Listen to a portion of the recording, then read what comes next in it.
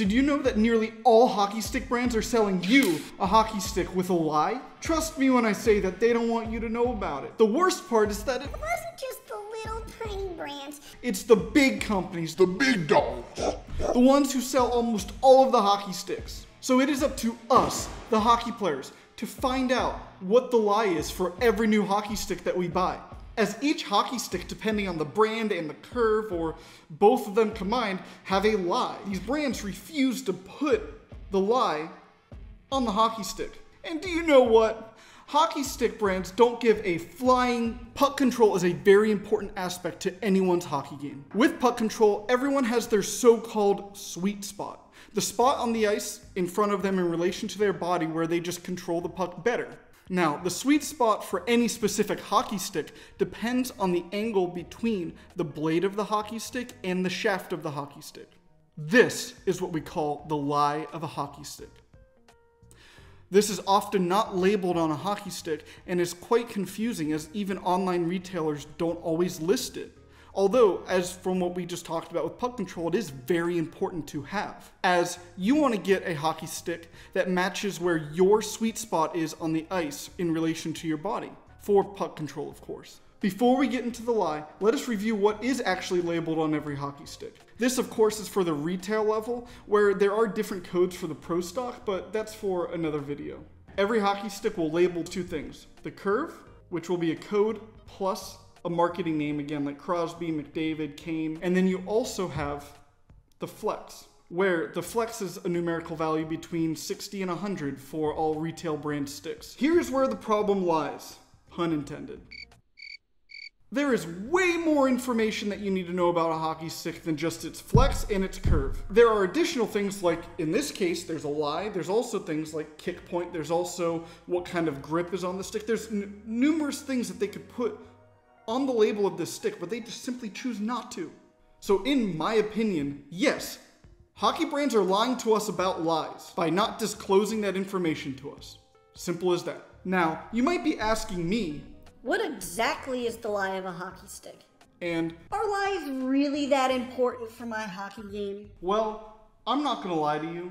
Pause for laughter. Carl, I'm not reading this. Come on. We've overdone the puns. I mean, I'm done with the puns, and so is the audience. I guarantee it. They are done. They're gonna tune out immediately. I mean, you wrote the script. Well, I'm not gonna lie to you. The lie is something that is actually both simple and complex. Before we get into the technical details of what a lie is, let's review how you know if you're using the wrong lie. If you find more wear on the toe of your hockey stick blade compared to the rest of your blade, then you may be using a lie that is too low. Maybe a lie of 4 or 5, when you should be using a 6 or 7.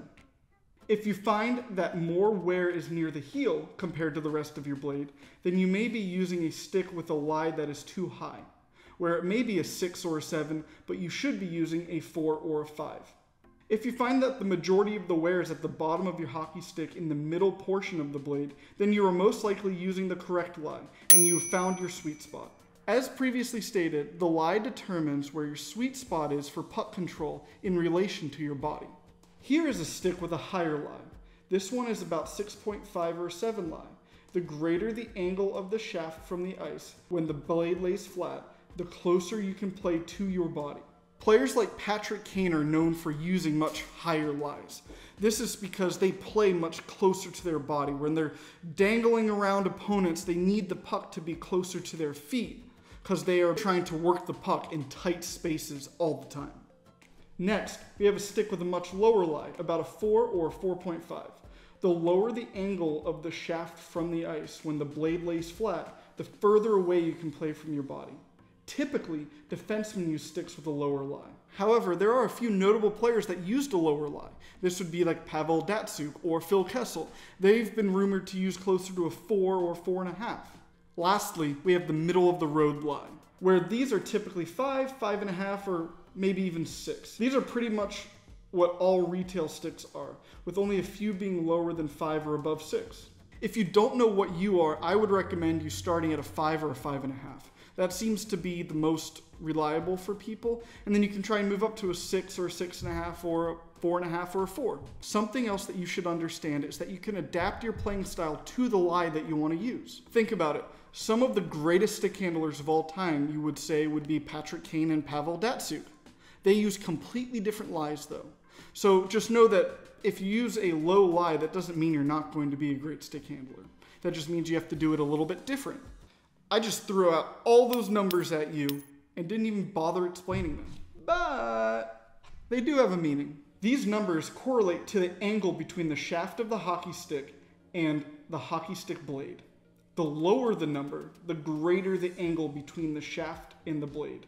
Where the higher the number, the smaller the angle between the hockey stick shaft and blade. Alternatively, you can look at the hockey stick in the perspective of from the ice to the shaft when the blade lays flat on the ice.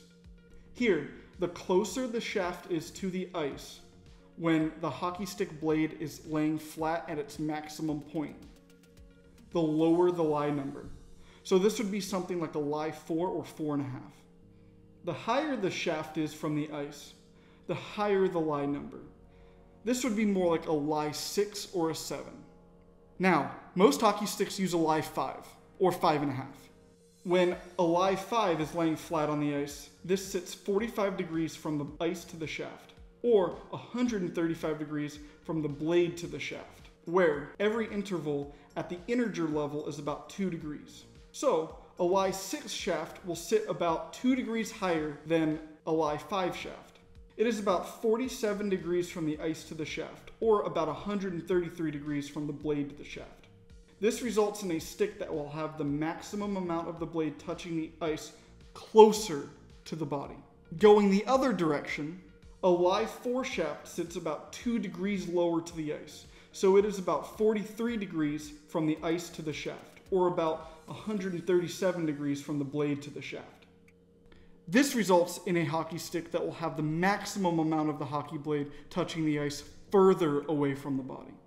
This leaves us with the final question of how the hell are you supposed to know what the lie is of the hockey stick if it's not readily available, it's not located on the shaft of the hockey stick, and many online retailers don't even list it in the description.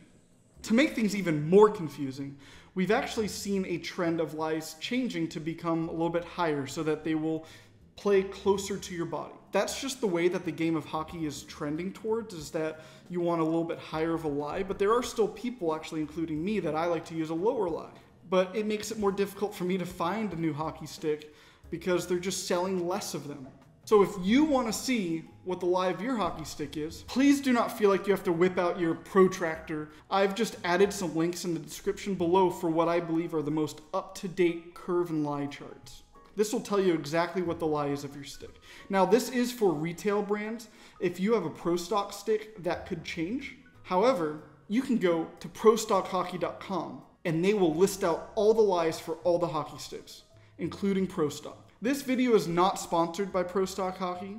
I just use their website sometimes to go find the different lies of the different sticks, especially Pro Stock. You can use it as a tool to find out what the lie is that, let's say, Phil Kessel uses. To find the lie of your choosing, simply navigate to the hockey sticks page on prostockhockey.com. Then, filter for your handedness, and then look and see all the available hockey stick lies they have available to purchase.